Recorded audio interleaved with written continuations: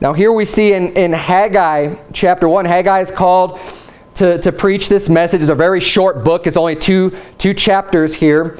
But the people, this is around the time when they're rebuilding Jerusalem and rebuilding the temple.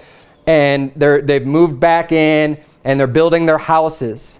Now, if you were to ask the people at that time, because it's kind of an exciting time, they're getting things back to, they're finally returning out of captivity, they're trying to get everything in order at Jerusalem, in their homeland. And if you were to ask people what they would think, you say, you know what, wouldn't you love it if the temple was rebuilt? Wouldn't that be great? Man, wouldn't it be great if we can get this thing back up? Everybody would probably have said, absolutely, yeah, their heart would be there, their heart would be willing, like that would be great if we could just have everything back to the way it was.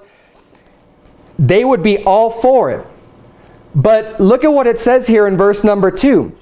He says, thus speaketh the Lord of hosts, saying, this people say, the time is not come, the time that the Lord's house should be built.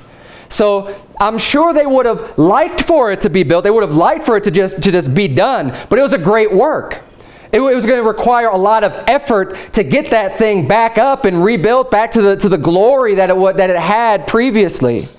And they're saying, well, we've got a lot of other stuff to do. We've got a lot of other things we got to get established first, and then we'll get to the house of the Lord. Let's reread some of this chapter. Look at verse number 4. This is Haggai speaking. He says, is it time for you, and he's speaking the word of the Lord. This is really God speaking. Is it time for you, O ye, to dwell in your sealed houses, and this house lie waste?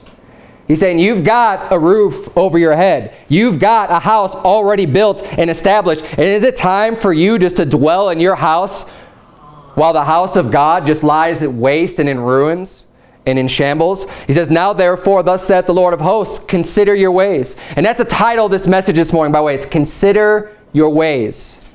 Consider your ways. Because this is preached about all of the people. Now he's directly going to the governor and to the priest, but this is in reference to all of the people. Those are the leaders that he's trying to get to stir up the people to do this great work. But he says, look, we need to consider your ways. Verse number 6, ye have sown much and bring in little. And this is what he's saying. Look at what's been happening since you haven't been doing the work of the Lord. You have sown much. You're going out. You're doing a lot of work. You're doing a lot of sowing. You're planting a lot of crops, but you're really not bringing in much. He says, you eat. You have food, but you don't have enough. You drink, but you're not filled with drink. You're clothed. You clothe you, but there's none warm. You have a little bit of all this stuff, but none of it's enough.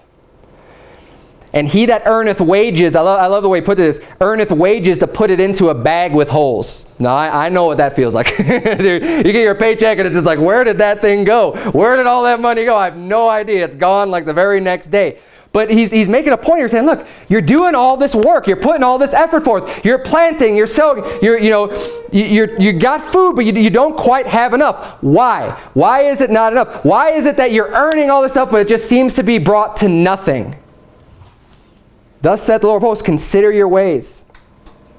Go up into the mountain, verse 8, and bring wood and build the house, and I will take pleasure in it, and I will be glorified, saith the Lord. Ye looked for much, and lo, it came to little. And when ye brought it home, I did blow upon it. Why was all this happening? It's because God was making it happen. He says, you were bringing all this back, and he said, I just blew upon it. I'm just making it go away. Why, saith the Lord of hosts? Because of mine house that is waste, and ye did run every man unto his own house. Therefore the heaven over you is stayed from dew, and the earth is stayed from her fruit. And I called for a drought upon the land, and upon the mountains, and upon the corn, and upon the new wine, and upon the oil, and upon that which the ground bringeth forth, and upon men, and upon cattle, and upon all the labor of the hands.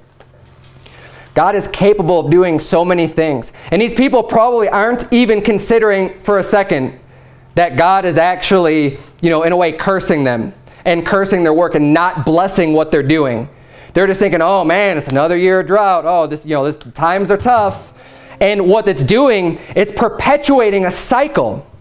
to where they're saying, well, I mean, times are too tough. We can't. I mean, look, if we had more money, if we had more food, if we had more clothes, if we were doing well, then sure, we'd have plenty of time to go work on the house of God. But they're saying, no, you know, things are bad enough as it is. We don't have time for that. We got to sow more. And they're spinning their wheels because they're putting the priorities in the wrong place.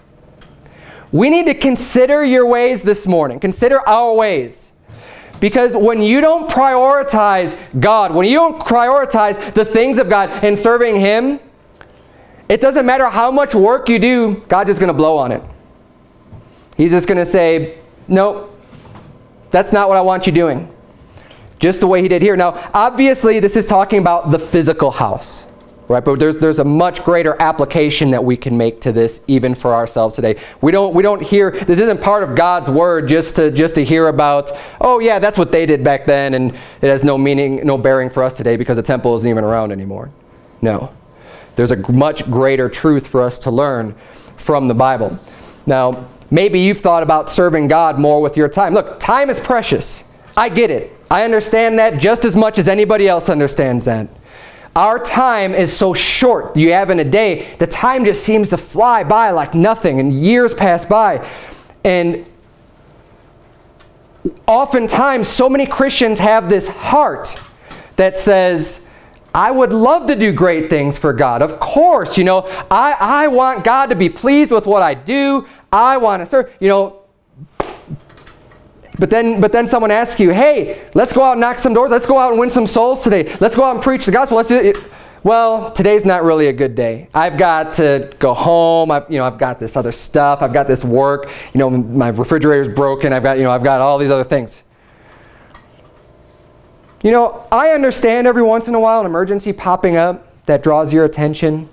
You know, people have to maybe miss church or people have to miss something because something just really draws your attention. But is that happening every day, every week? Consider your ways. Maybe you've always wanted to go out soul winning, but you're really busy. You feel like, you know, or maybe I've heard this before, I don't feel like I know the Bible well enough, right? But then the same person, you could ask again in 6 months or in a year, I still don't feel right, I don't feel like quite right. Look, there comes a point you just got to do things. And I'll be honest with you, I don't think you have to take some class. I don't think you have to even have read the Bible cover to cover before you can go out and try winning souls to Christ. If you're saved, if you have your faith on the Lord Jesus Christ, I mean, do you know how you did that? You know what it takes to be saved. If you're saved, you should know what it takes to be saved. And if you know what it takes to be saved, you can take the Bible, even just 1 or 2 verses, and try to show somebody. Look, when you put forth the effort, and I'm not saying that person is necessarily going to get saved. I'm not guaranteeing results. But the Bible does say if you go out bearing precious seed, you know, weeping, you'll return in gladness, bringing your sheaves with you. And I grossly misquoted that verse. But God will use you. But the point is, He wants you to put forth the effort. Once you start putting forth the effort, He'll work with you. And He'll work in your life in ways that you've been wanting. But until you put forth the effort and start doing, it's not going to happen. I can't tell you how much I've learned personally. You know, for a long time, when I first got right with God, I got saved when I was 20 years old. I put my faith in Jesus Christ and I got saved. But for a long time after that, I lived a very wicked life. I lived a sinful life. I lived in the world. I didn't go to church. I didn't, you know, care that much about the things of God. Now, if you were to ask me in my heart, hey, you know, wouldn't it be great if you could live for God? Of course, yes. You know, my heart in that sense, yeah, I would love for that. But I wasn't doing anything about it. I wasn't considering my ways, and it wasn't until eventually I finally did consider my ways of getting a good church that I started to learn and to grow a lot more. You know, there'd be times I would take out my Bible and try to read it because I want, you know, in my heart, I mean, I was saved. I had the Spirit of God inside of me. But I really wasn't even learning that much. I wasn't growing. You know, there wasn't much going on. Why? Because I wasn't plugged into a good church. I wasn't doing any effort other than every once in a while dusting off the cover of the Bible and opening it up and reading a couple pages. That's not what you need to survive as a Christian. You need the Word. You need the sustenance every day, and you need to be around fellow believers and in order to grow. So when I finally got myself in a good church, I realized, okay, I got plugged in. Now look, mind you, I grew up as a Presbyterian. So a lot of things were foreign to me in the Baptist church. A lot of similarities, but also a lot of things that are very different. I was used to going to church only on Sunday mornings, and then I saw that they had church 3 times a week. I was like, okay, yeah, well, whatever. But I got to, after going just real quickly, I really enjoyed church. I really liked it. I liked to learn. It was something I wanted to go and be a part of. And it got to the point where it's like, you know what, I want to be here every time that the doors are open, because I was learning so much. It was a great church, but still, it was something that I wanted to do. But even after that, you know, I heard preaching on the importance of preaching the gospel to other people. And it's obvious in the Bible that we need to do this. Okay, that's not the hard part. The hard part is not convincing someone, yes, it's our job to go out and preach the gospel to every creature. There's plenty of scripture that talk about that. So in my mind, it's easy. Like, you know what? I know I need to do this. The hard part is actually taking the action and saying, you know what? I am going to do this. Because if you're anything like me, look, I'm a computer programmer. God has worked in my life and changed me tremendously as an individual, as a person. I get none of that credit. That is only possible through God. I was way more introverted, way more the type of person who only has a couple, you know, a small group of friends. Dreaded speaking in front of people. Dreaded. I mean, it made me sick to my stomach and nervous and hands shaking, and I would have to have everything just written out word for word, because I couldn't even think getting up in front of people is terrifying to me. Terrifying. So the thought of going out, like, why would I go knock on someone's door? I don't even know who they are. I don't know anything about that person. What, you know, like, it's kind of weird. What, you know, what am I going to do? Like, what are they going to say? And just all the fears that come up. But you have to get yourself to a point and say, you know what? No. It's, you know, I can't let my fear control me.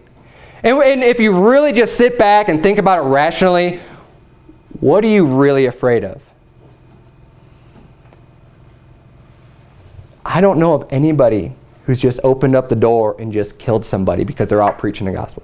I've never heard of that one time in my life. Okay? So you're not going to die. Or even just getting maimed or attacked or anything like that. Okay? Nothing. Every once in a while you hear about the dog bite. Okay, yeah, I know. I've been bit my ankle before, but you know, you could be kind of safe with that too. You know, dogs in the yard, just don't go into those yards. That's fine. But don't let that prevent you from going out at all.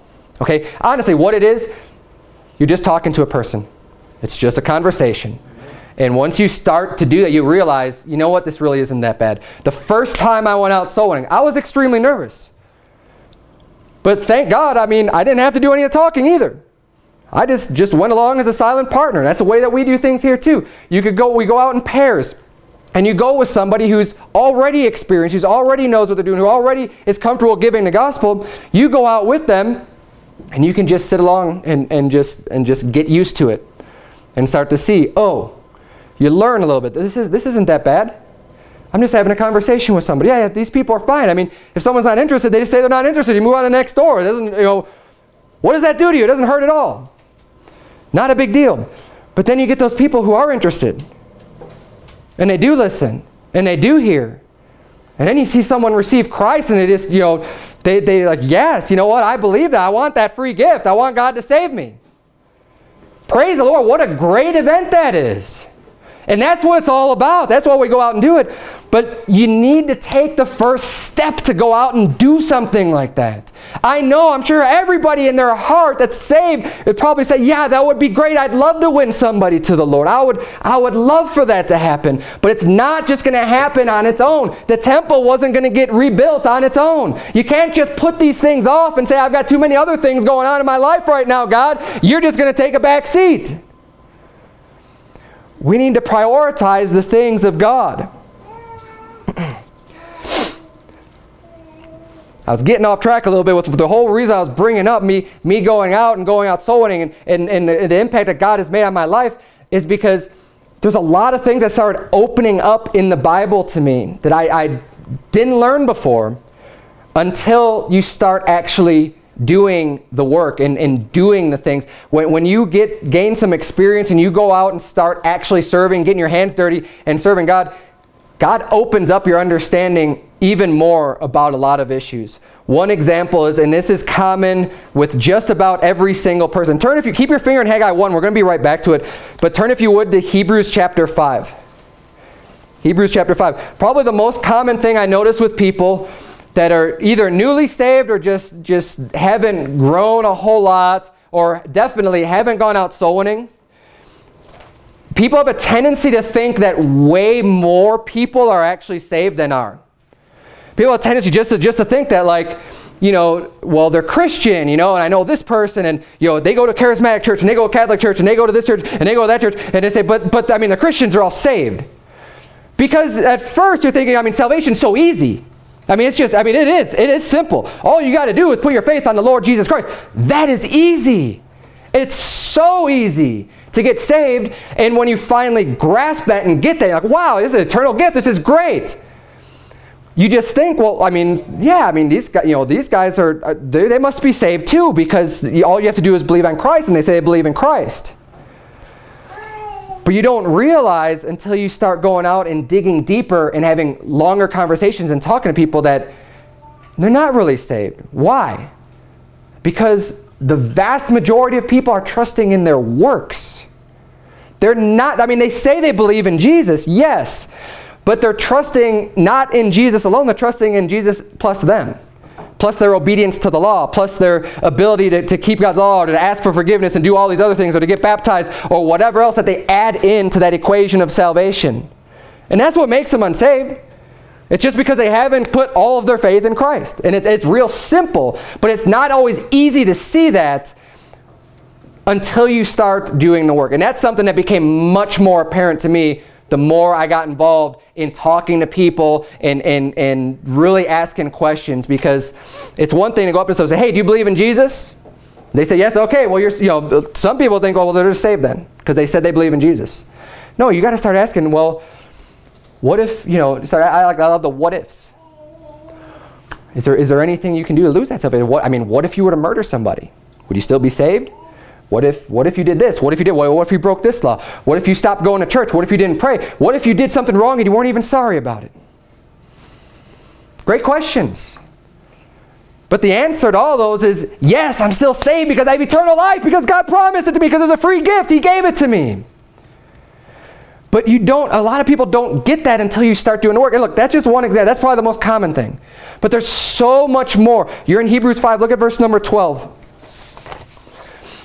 The Bible says this, for when for the time ye ought to be teachers, ye have need that one teach you again, which be the first principles of the oracles of God, and are become such as have need of milk and not of strong meat. And what he's saying, for the time that they've been going to church, for the time they've been doing all this stuff, he's saying you ought to be a teacher. You ought to be teaching others. He's saying, but you're not even close to that. You're like a baby. You need milk. You need to understand the basic fundamentals of God's word and God's truths, the oracles of God. You need milk. You're not even ready to eat food. As a baby, a newborn baby, you can't give them a piece of steak. That's not going to happen. They need the milk. They need to grow. They grow slowly, and then eventually, okay, yeah, now it's time to introduce some rice and some oatmeal, some other things that are softer, and then they move up to the point to where they get teeth and they're able to eat a full meal. It says in verse 13, for everyone that useth milk is unskillful in the word of righteousness, for he is a babe. Now look, there's nothing wrong with being a babe. We all have started there. Everybody's a baby at one point. And when you first get saved, you start off as a spiritual baby. Amen. Praise the Lord, you're a child of God. But we don't want to stay a baby. You know what? I mean, how ridiculous would that be for me, 38 years old, to have to sit in a high chair with a bib and have my mommy just spoon feed me every single day? Or just get some milk, right? I'm drinking milk out of a bottle as a grown man. And that's basically what he's saying to these people. You ought to be teachers. You ought to be fully grown. You should be able to do all this stuff. But you need milk. That's backwards. But this is how it happens. Look at verse 14. He says, but strong meat belongeth to them that are of full age, even those who by reason of use have their senses exercised to discern both good and evil. It's not just sitting here and hearing that's going to make you grow. You can hear all day long. These people were hearing all the time. They were hearing every week. You could hear the Word of God preached.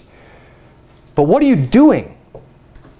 Are you doing anything with that? Are you taking that knowledge and changing things in your life? Are you taking that knowledge and growing by doing more things and applying what you've heard and applying what you've learned into your life, into your daily life? That is what's going to make you grow. It's that exercise, that growth that takes place. When you hear something you're supposed to be doing this, why aren't you doing it? You know, if you're not doing it, then you're not going to grow. And here's the thing too, you don't expect to learn anymore. See, God gives us bits. It's precept upon precept, line upon line, here a little and there a little. We learn a little bit as we go. God doesn't just open up our mind and just be like, boom, here's everything all at once. And you just all of a sudden are just expert and you know all this stuff about the Bible. No, we learn a little bit as we go. And God opens up our understanding. He uses the Holy Spirit to open up our understanding about His Word. Now, if God's trying to teach you something, and He teaches you something, you say, wow, He gets this, but then you're not applying it, why is He going to continue to open up your understanding about things? You say, well, what is He going to do with it anyways? What are you going to do with that? I'm teaching you this stuff, but you're not even using it. Why would I continue to just teach you my great knowledge and my great wisdom when you just blow it off as if it's not important? If we want to grow, we need to accept the stuff that we learn and understand what God teaches us from the Bible and use it. Flip back, if you would, to Haggai chapter 1. Because this is what happened when Haggai preached this to them. He's saying, look, you guys you're focused on the wrong thing. Your work is coming to naught. It's coming to nothing because God's not blessing you for it. Because you're not focused on the right things. Verse number 12 in Haggai 1 says, then Zerubbabel, the son of Shealtiel, and Joshua, the son of Josedek, the high priest, with all the remnant of the people, obeyed the voice of the Lord their God. Amen. They heard it. They understood it, but they didn't just leave it at that. They obeyed. They're saying, you know what? You're right. Let's get this house built. He says, obeyed the voice of the God and the words of Haggai the prophet as the Lord their God had sent him, and the people did fear before the Lord. This is another reason why I think that people aren't doing enough of the work and applying it and they're blowing it off, is because people don't have a proper fear of the Lord. Look, I know that we need to love God and that we should, people like to look down their nose and be like, oh, you're just doing it out of fear. You're just, yeah, you know what? The Bible talks a lot about fearing God and keeping His commandments. This is the whole duty of man, fear God and keep His commandments. Sound familiar? It's Ecclesiastes. That's at the end of the whole book. He's saying, you know what? Here's the result of all this wisdom, of all this vanity, of all this work. And Ecclesiastes, he's talking about all the work that you can do under the sun. He's like, I did these great works. I built this great, these great gardens and this great palace and all this stuff. And I built these things, but it's all vanity. What's going to happen to it? It's going to come to nothing. You spend your time working and building a business and building all this other stuff and doing things for yourself and building a great house and getting all these toys and cars and boats and whatever else. And what good is it? It's nothing. Nothing. It has no eternal value. We need to serve God, fear God and keep His commandments. He said the people feared. Why were they not serving God before? Because they didn't really fear God. And then they didn't even understand why were all these things happening. If they would have had the proper fear of God, they'd be like, look, we need to take care of God first. We need to put God as a priority in our life. We should get the temple built first. You know what? I'm going to live in a tent until I get God's house built. Then I'll worry about getting my house built. And it's not that there's a sin or a problem with living in a house or building a house for yourself. It's a priority. That's the problem. God doesn't have a problem with them working in the field and providing for the food. I mean, the Bible says that if you don't provide for your own, you're worse than an infidel. So God expects men to provide for their family. But we always have to have God first. God deserves that priority in our life, and serving Him is what we need to do first. Now, I just wanted to point out there that people feared the Lord. Turn, if you would, to Luke chapter 12. We're done in Haggai. Turn, if you would, to Luke chapter 12.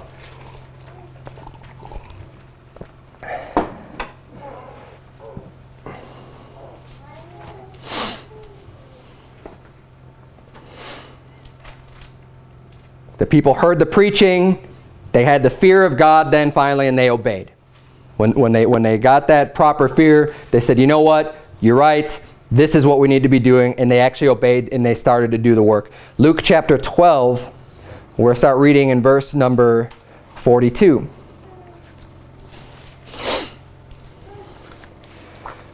Luke 12:42. And the Lord said, who then is that faithful and wise steward, whom his Lord shall make ruler over his household, to give them their portion of meat in due season? Blessed is that servant, whom his Lord when he cometh shall find so doing. Of a truth I say unto you, that he will make him ruler over all that he hath. But and if that servant say in his heart, my Lord delayeth his coming, and shall begin to beat the men servants and maidens, and to eat and drink, and to be drunken, the Lord of that servant will come in a day when he looketh not for him, and at an hour when he is not aware, and will cut him in sunder, and will appoint him his portion with the unbelievers. And that servant, which knew his Lord's will, and prepared not himself, neither did according to his will, shall be beaten with many stripes. But he that knew not, and did commit things worthy of stripes, shall be beaten with few stripes. For unto whomsoever much is given, of him shall be much required, and to whom men have committed much, of him they will ask the more. So he's saying, look, the guy that knew what his Lord wanted him to do, he knew God's will, but he didn't do it. This is a parable he's teaching us. He's going to be beaten with many stripes. Look, if you know God wants you to do something with your life, and you're just ignoring it, and you're not doing it, and you're not heeding that call and to do the work that God has for you to do as his servant. And we're servants of God. Look, God loves you as a father, but he's got work for you to do. He's not just like, hey, just do whatever you want, and I don't, go ahead and take your whole life and waste it, and just live on the beach and just relax and just think about yourself, and you know what, I love you and everything's just great. Now look, if you're saved and a child of God, God loves you, but he's going to deal with you as a father. And just as, I have real small children and they need to start to grow, and they're growing, but I've got work for them to do. Now, it's obviously dependent on their age and how grown they are. But the more that they grow, the more they're going to have to do. And the more I'm going to expect out of them. Because to whom much is given, much is also required. Now, we need to consider our ways, because we've been given a lot. First of all, we have all of God's Word completed for us and preserved perfectly, and we have easy access to this. I mean, pretty much unprecedented in history with the printing presses and how easy and cheap. I mean, you could go to the dollar store for $1, have all the words of God at your fingertips. Right here, easy to read. People throughout history did not have that. It's always been much harder. Okay? Yet we can see the work that they do. We can see the things that they've done for God. If you're saved, look, we live in a free country still. It's not going to continue that way, but we are still have the freedom to go out and preach the gospel without worry of lawful, of something being illegal and them throwing you in a cage because you're preaching Jesus Christ. That's not going to happen to you. We still have that freedom. We have so much opportunity. There isn't even really much persecution going on. Besides the fact it's not illegal, there's not even that much. I mean, how could you say, the Bible says, yea, and all that shall live godly in Christ Jesus shall suffer persecution, but our persecution isn't that great. Look, I know it comes. I know there's persecution from family members. I know there's persecution from people, but really, it's not that great. Read Hebrews 11. You start reading about people who actually got persecuted. That is some serious persecution. Those people had a lot of faith that went through some very, very difficult times. We have so much opportunity, so much given to us. I mean, even just living in an area where there's people all over the place. It's not that rural. I mean, you could go and talk to so many different people. We have been given so much. You're in a church with people that honestly care for each other, that think about each other, that pray for each other, that are going to do things for each other. You've got a pastor that's not afraid to hold the truth from you. I'm going to preach the whole counsel. I'm not going to withhold any bit of information from you because I think you're going to get upset and leave and never come back. I'm not worried about that. I'm going to tell you everything that this book says to the best of my ability. Not everyone even has that. This is what you have. I will do just about anything I can to teach you and to equip you and to hold your hand as we go out to the next door and take my time to teach you the best of my ability to do this stuff. I am willing to do all this stuff. We hold preaching classes. Look, I want you to grow. Don't just, well, I don't have time for this. Don't just treat it as nothing. Use what we have. Look, God is requiring a lot. When you have so much given to you, make use of it. Don't just blow it off. Don't just think that, well, eventually I'll get around to it. That was the attitude that they had. We've already seen the punishment and the way that God's able to frustrate our efforts when we're disobedient. Because you might think, you may have this all planned out in your head, well, I'm going to do this first, and then I'm going to serve God. Well, when you start doing that, what's going to happen is your plan is going to fall to pieces. Because God's going to be like, no, that's not what I want you doing. And he has power to just frustrate and make it work and make it harder. And what you got to make sure you don't do is just continue in that hamster wheel and just keep going and going, spinning your wheels and not getting anywhere. Because if God's frustrating your work, you're not going to beat God. You're not going to finally get this done. Okay, now I'm ready for God. No. He demands our attention, our priority first. Think about Jonah.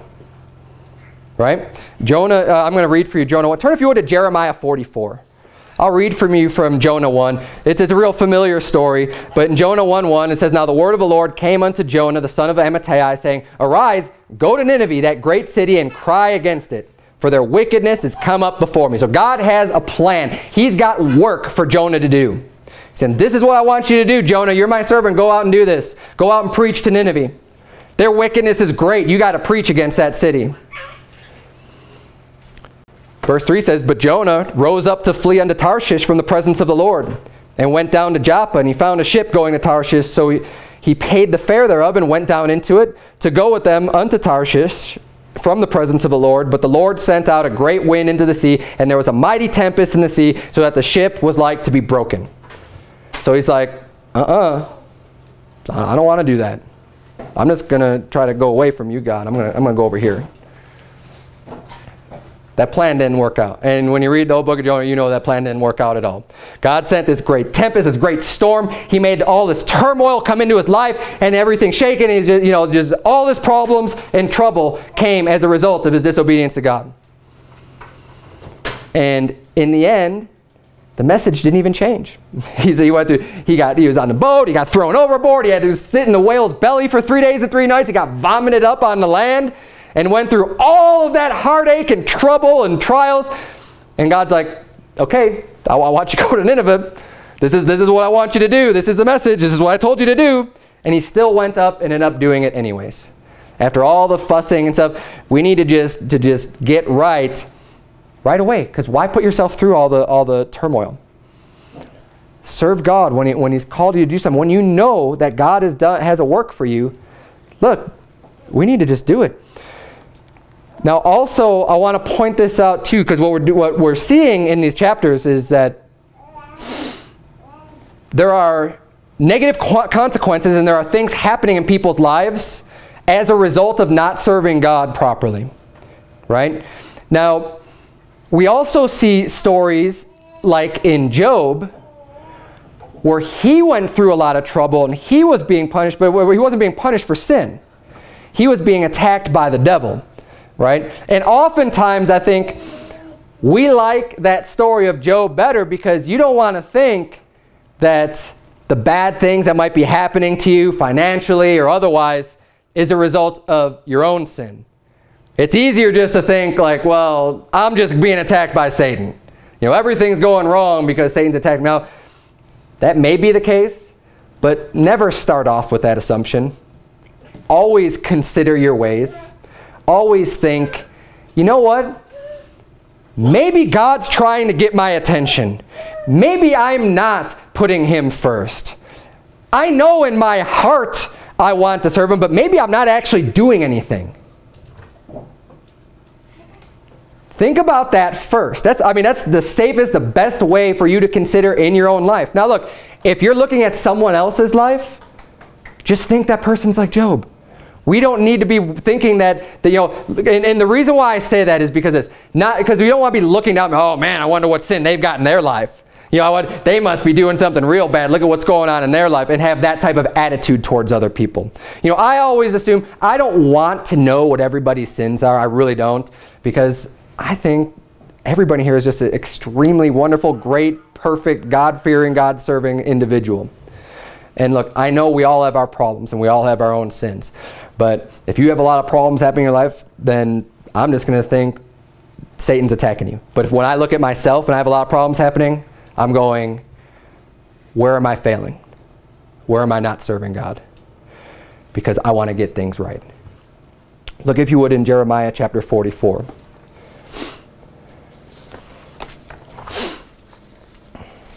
We're going to see a similar thing that happens here to people who are disobeying God.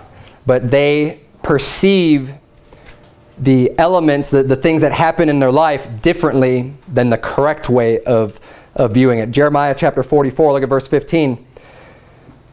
Jeremiah 44:15 reads, "Then all the men which knew that their wives had burned incense unto other gods." So Jeremiah just preached his whole thing against why they're serving other gods and is really railing on them, right? And this is kind of the response that he gets. "Then all the men which knew that their wives had burned incense on other gods, and all the women that stood by, a great multitude, even all the people that dwelt in the land of Egypt, in Pathros, answered Jeremiah, saying, As for the word that thou hast spoken unto us in the name of the Lord, we will not hearken unto thee."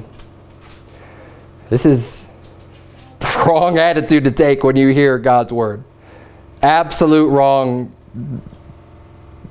Please make sure your heart is soft when you hear messages, especially messages like this that's trying to challenge you to do things for God and to serve God. Don't have this attitude where they say, you know what? Everything that you said in God's name, that in the word of the Lord, we're not going to listen to you. Verse 17, "But we will certainly do whatsoever thing goeth forth out of our own mouth, to burn incense unto the Queen of Heaven, and to pour out drink offerings unto her, as we have done, we and our fathers, our kings and our princes, in the cities of Judah, and in the streets of Jerusalem. For then had we plenty of victuals, and were well, and saw no evil." So you're saying, you know what? No. What you're doing, we're not going to do that. We're not going to serve God. We're going to continue to serve the Queen of Heaven. We're going to serve our false gods, because when we did this, he said, when we were doing this, things were going just great. Everything was just fine when we were serving these false gods. And it wasn't until you came in with this, the word of the Lord stuff, that all of a sudden things started going bad. So we're just going to go back and we're just going to, we're going to serve things this way. Let's keep reading. Verse 18, "But since we left off to burn incense to the Queen of Heaven, and to pour our drink offerings unto her, we have wanted all things, and have been consumed by the sword and by the famine. And when we burned incense to the Queen of Heaven, and poured out drink offerings unto her, did we make her cakes to worship her, and pour out drink offerings unto her without our men? Then Jeremiah said unto all the people, to the men and to the women, and to all the people which had given him that answer, saying, The incense that ye burn in the cities of Judah and in the streets of Jerusalem, ye and your fathers, your kings and your princes, and the people of the land, did not the Lord remember them, and came it not into his mind, so that the Lord could no longer bear because of the evil of your doings, and because of the abominations which ye have committed? Therefore is your land a desolation, and an astonishment, and a curse, without an inhabitant, as at this day, because ye have burned incense, and because ye have sinned against the Lord, and have not obeyed the voice of the Lord, nor walked in his law, nor in his statutes, nor in his testimonies. Therefore this evil has happened unto you as at this day." It's interesting how two groups of people can have completely different understanding of what's going on around them. They're thinking, you know what? well, yeah, we stopped burning incense on the Queen of Heaven. All of a sudden, all this bad stuff happened. And Jeremiah is saying, no. Look, all of the bad stuff's happening because you already have been doing this, burning the incense on the Queen of Heaven. You've been doing this for so long. God's bringing his judgment on you. Why do you not get this? But he's saying, no, we're going to go back and just keep doing this wrong thing. And the reason why I bring this up is because oftentimes they had a very, very, very short-sightedness. You have to understand who God is, that God is long-suffering, but that we also reap what we sow. And the effects of our sin oftentimes don't manifest themselves immediately. So what people do when they get problems with sin is that they'll start doing something that's wrong, nothing bad happens. And they get this false sense of security saying, well, this really must not be that bad. I mean, it probably isn't a sin, or it's not that bad because, I mean, God didn't just come down on me. So, and then they continue doing it more and more and more. And then maybe they hear something later, they get convicted or whatever, and they start doing things right. And then the bad starts to happen. They're like, well, wait a minute, I'm doing things right now. Why is all this bad stuff happening? And then they're thinking, well, maybe I'm in the wrong church. Maybe I'm doing this wrong. Maybe I'm doing that wrong. Because they're thinking too short term. And you say, no, wait.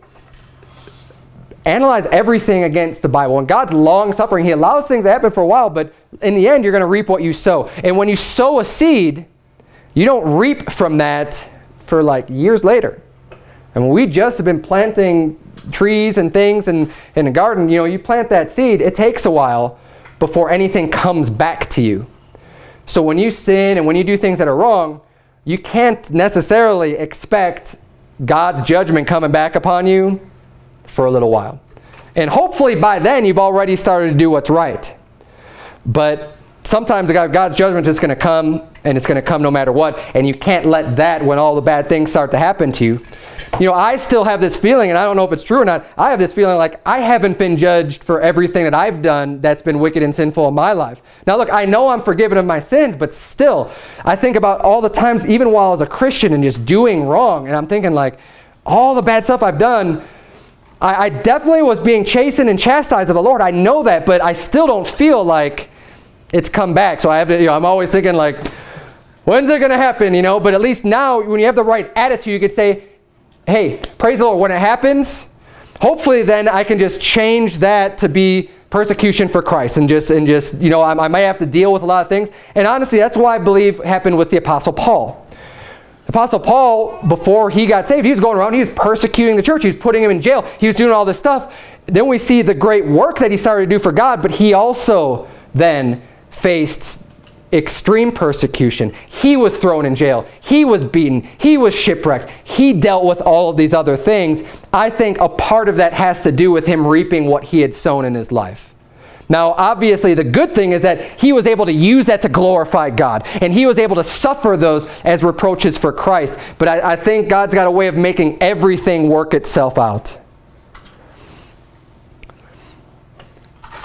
But it's that proper don't let yourself be too short-sighted. And I've seen people do this. They start going to a church, and then like bad things happen, and they're thinking, oh, this must not be the right church for me.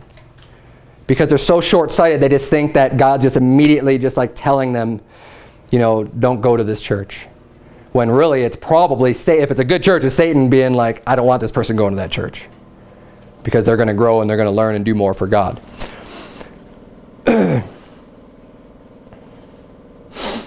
Turn, if you would, to the book of Matthew. Matthew chapter 10. We're almost done. I got a few more verses to read. We're going to spend some time in Matthew. We need to consider our ways this morning. Are you doing all that you can for God? Do you know God's will? Do you know what God wants you to do? And are you doing it? We learn God's will through His Word. His Word tells us what He wants us to do. It's not a magical, mystical thing that you just are laying in bed one day and then all of a sudden it just comes to you, this is what God wants me to do. God's Word is laid out for us.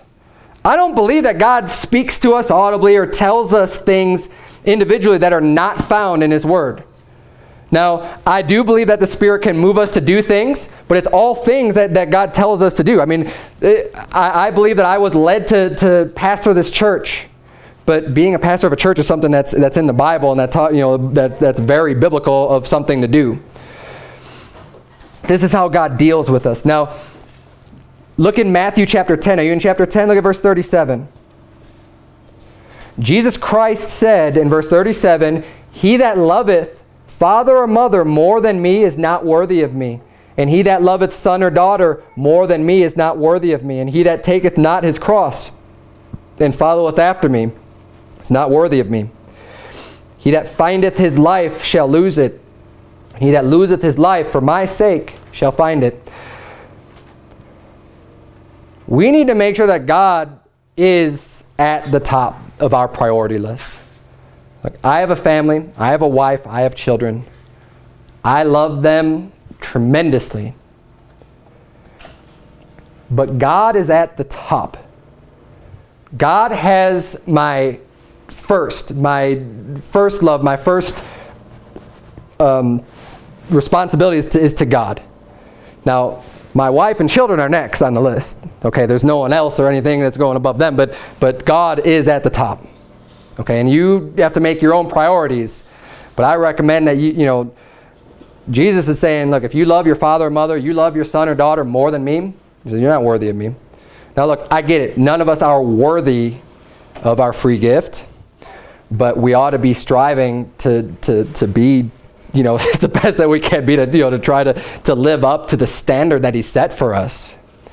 And this is what he wants. God demands our obedience and submission unto him.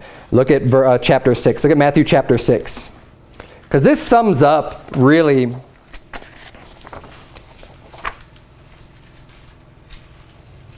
what Haggai 1 is about in Matthew chapter 6. We have a lot of things that can distract us. A lot of things in our life. There's so many things that go on with family, with a house, with whatever, with your work, with your job, with all kinds of different things that can distract us. We need to keep the focus and keep the priorities straight in our life. Look at verse number 19 of Matthew chapter 6.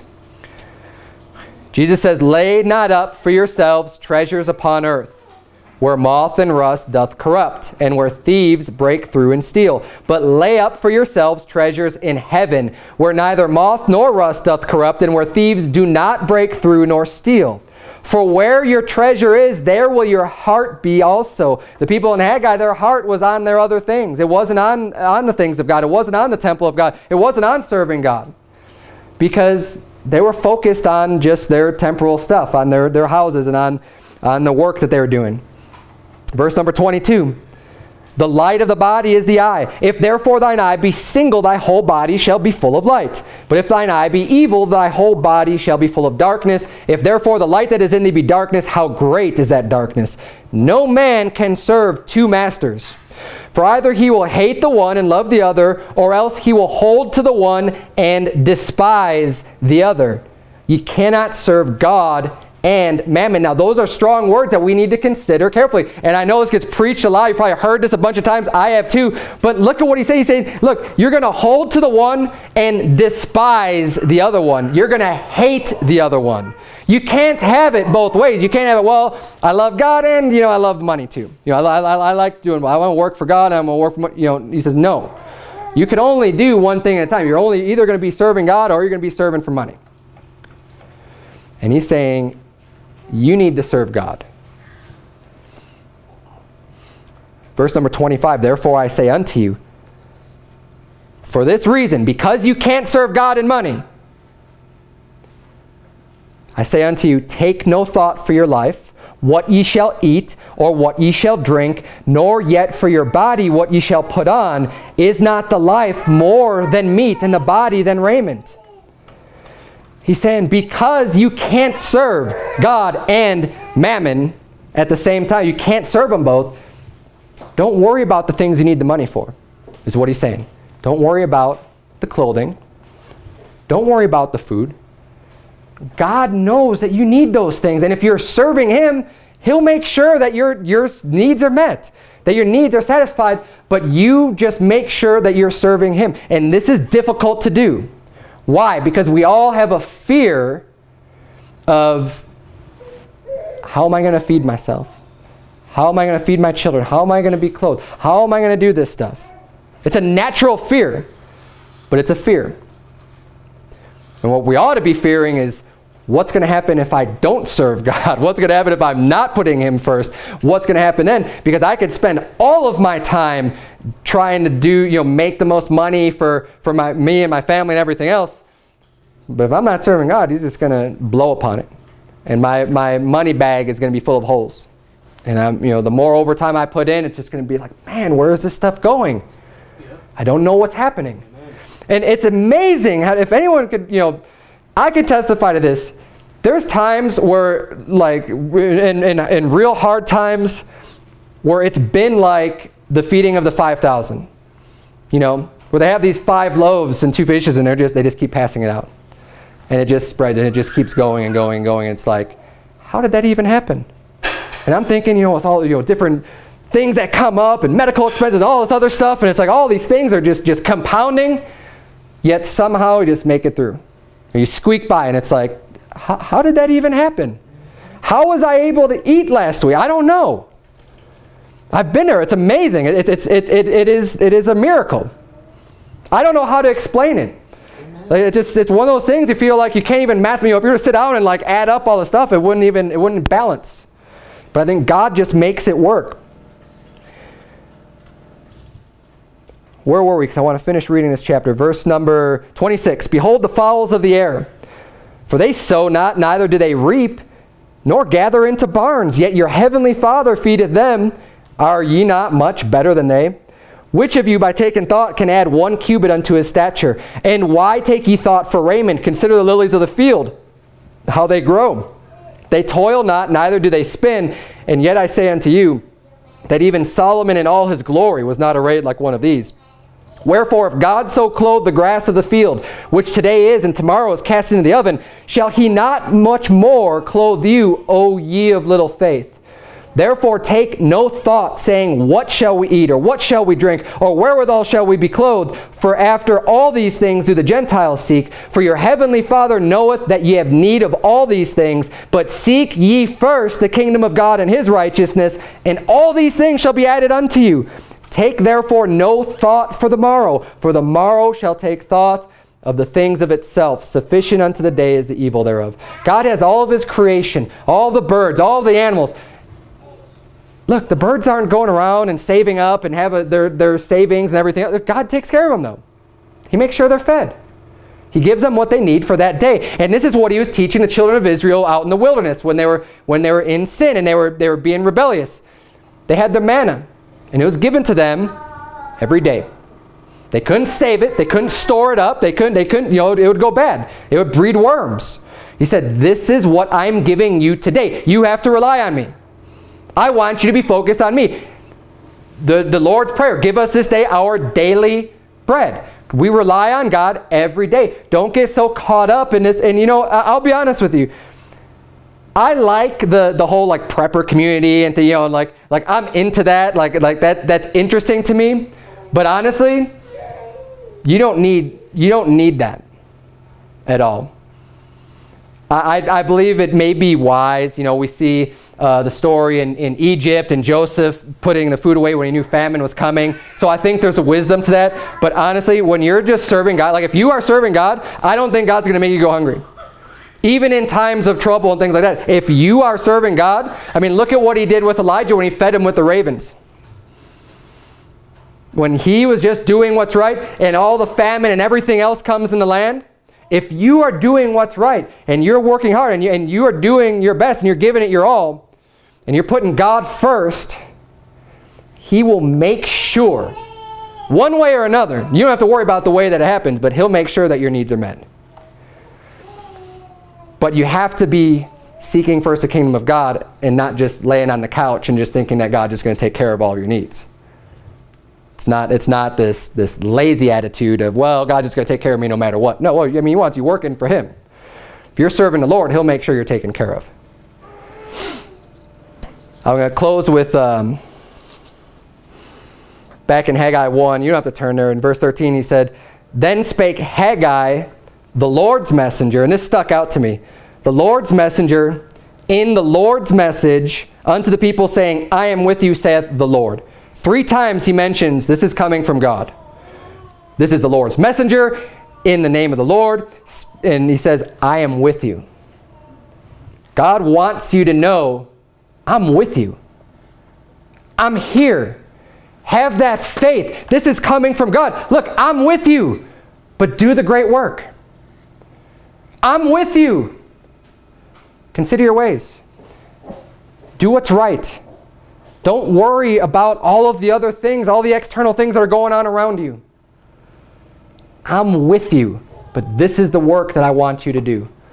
Let's bow our heads and have a word of prayer. Dear Heavenly Father, Lord, we thank you so much for the Bible. We thank you for your words. God, I pray that you would please stir up our souls to, maybe we've been relaxed and lazy on certain things, certain aspects of our Christianity that we know we ought to be doing. We know we ought to be serving you more, dear God, but we've just been kind of putting it off and letting other things come in the way. I pray that you would please just help us to be well equipped and to stir up our souls, stir up our spirits, dear God, to take action on the things that we do. I'm confident that the people's hearts here today are willing to serve. I pray that you would please help us to translate that willingness into action, dear God, that we can take that and move forward and start to serve you and to do a great work. The rebuilding of the temple was a great work, but when it was done, man, what glory that brought unto you and to your name, dear God. Help us to do a great work in this town. Help us to reach a lot of people. Help us to get souls saved, dear Lord. Help us to turn lives around and to change people, and that you would get in and do the changing, dear God, but that we can do our parts as the body of Christ to be as helpful as possible unto others, dear Lord, to bring as many people with us and to get people pointed in your direction, dear God. It's in Jesus' name we pray. Amen.